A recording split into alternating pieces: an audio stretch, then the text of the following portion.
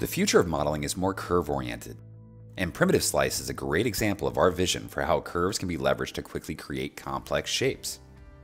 Artists can now more easily snap to geometry for placement with lazy apply, and edit from center combined with OmniHall presets makes maintaining reliable shapes easier than ever. Curve Booleans enable you to easily create shapes by combining multiple curves. The Trim Open Curves option is available for both direct and procedural modeling. This option works on open curves, and when enabled, it trims curves between intersecting points, cutting off curve segments from the start point to the first intersection, and from the last intersection to the end of the curve. Use this handy feature to enhance curve creation in Modo. Working with curves in Modo can be a quick way to generate elements that make up a mesh.